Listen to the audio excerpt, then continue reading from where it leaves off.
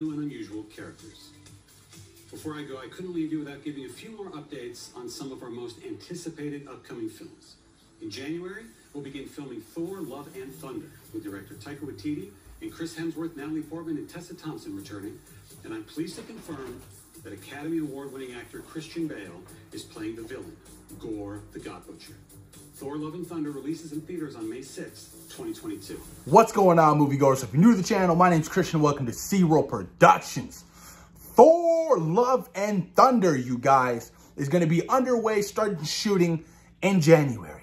In a couple of weeks, and I'm excited to see what Taika Waititi has up his sleeve for the sequel to Thor Ragnarok. The rebirth of Thor that we all needed, because before that, Thor was bland and boring. Even Chris Hemsworth himself said, we need to try something new, please. And I'm happy they got Taika to come in and really redo this character, because he needed a huge upgrade. And Thor Ragnarok got me loving this character so much. He's one of my favorite Marvel characters. Cannot wait to see what the hell is going to happen in Thor, Love and Thunder. Now, Kevin Feige did confirm, yes, the Academy Award winner, Christian Bale, Batman, Psycho, is going to be playing Gorr the God Butcher. Now, I had to go up and do my research about this particular character, because a lot of people were like, oh, Gorr the God Butcher, this is going to be interesting.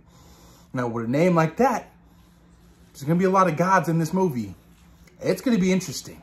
And you got Christian Bale, you got to utilize him. No ifs, ands, or buts. I'm still surprised Christian Bale was like, you know what? Sure, I'm fine. Let's do this. I'm Marvel movie. So happy. Most likely it'll be a whole CGI performance. You probably will have a whole motion capture thing going on playing Gorr the God Butcher. And I'm completely fine with that shit, because it's Christian Bale. Now, I have to do my research on Gorr the God Butcher. Essentially, this is a character who wants to destroy all the gods. So Thor, mighty Thor, y'all in some trouble. Let's get into it. But Gorr the God Butcher, born on a brutal planet, Gorr came to believe that the gods deserve nothing but butchery for refusing to answer the prayers of those in dire need, such as his dying wife and children. After suffering such losses, he didn't think gods could exist. But once he confirmed they did, he vowed to exterminate them all. The fact that he managed to murder so many of them is a testimony to his determination, even more than his strength. Gorr first battled Thor a millennia ago. Thor thought he had slayed him, but the God Butcher survived and grew stronger. Using the blood of the gods, he traveled through time. He later plucked Thor from 3 different ages and forced him to construct a bomb that would destroy the gods throughout the time and space. When all the threatened gods prayed to Thor, however, Thor was able to stop the bomb and slay Gorr. Interesting. Now, I already know Christian Bale can give a fantastic performance as Gorr the God Butcher. No ifs, no ands, or buts. It's gonna happen. Now, this particular character, I'm very much excited about after doing some research on him. We're obviously, reading that, watching comics explained about the whole, Thor the God Butcher. I actually have the God of Thunder comic book volume 1 coming to me on Sunday, so I can't wait to read that. That's essentially like the whole beginning and origin story of his character. So I'm really excited to get into that. But I'm hyped for this particular character in the MCU. I really am. I mean, this is going to be a lot of fun. But Lady Sif will also be returning to Thor, Love and Thunder. I think she last appeared was what? Thor the Dark World. And that was it. And that was what? A long time. That was like phase 2. So it's been a cool minute, and I'm glad to see her back. New release date also is going to be dropping May 6, 2022. Natalie Portman will return as Jane Foster. Also, she's going to be playing the goddess, mighty Thor. Curious to see if they do that original origin story of her Thor with the whole cancer background. That's going to be interesting. I have no doubt in my mind that, Natalie Portman is going to kill this role. That's going to be exciting.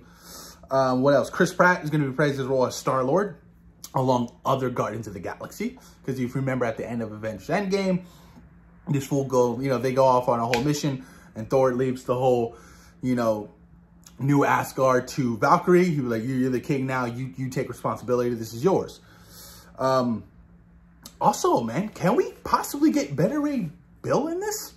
I think there's a possibility. He was teased already in Thor Ragnarok as one of the champions, you know, for, not the Collector, the Grand Master. So he's been teased already. I wouldn't mind seeing Beta Ray Bill in this movie. That would be dope as hell. Don't know what weapon he would use because essentially he uses the Stormbreaker. Thor has that now. You telling me he loses it? Are we going to get a part 2 of the unworthy Thor? Now he has nothing? That's going to be interesting to see what happens. But all in all, man, I'm excited. I'm excited for Thor Love and Thunder. I feel like this movie is going to be huge. Just look at the ensemble. They said this movie has the possibility of being like in another Avengers movie. It's going to be huge, huge cast for this movie. And I'm all with it. I think there's going to be a lot of fun. I feel like it's going to be an emotional movie as well. I feel like it's going to have its comedic moments, obviously, with this new rebirth of Thor and how his personality is so different. I'm hoping we get rid of Bro Thor and, you know, he actually comes back and he's like super fit. I can't wait to see him with his new costume. Y'all, all in all, Thor Love and Thunder, I feel like it's going to knock it out of the park. And I can't wait to see what Tyke has up his sleeve. But post your comments down below. Let me know what you guys think about Christian Bale being officially cast in Thor Love and Thunder as Gorr the God Butcher. Post your comments down below, you guys. And thank you for taking time in your day for watching CEO Productions. Peace. We out.